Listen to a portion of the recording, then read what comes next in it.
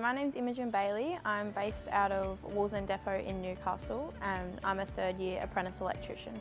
Coming out of school, I was really keen to work and study at the same time, and this path of the electrical apprenticeship really appealed.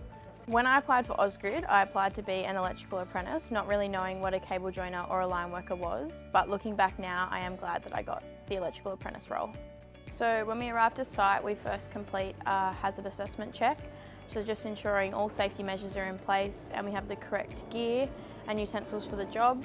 We then gather the gear and all the tools we need on site, prepare for the job, complete the job. Once complete, we check off the job on our iPads and then move on or return back to site.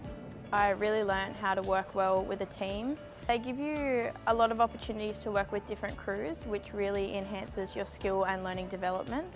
You're able to see the different aspects of the grid and how they all work together. I'd honestly say just do it. It wasn't my first plan and I've never looked back since I joined.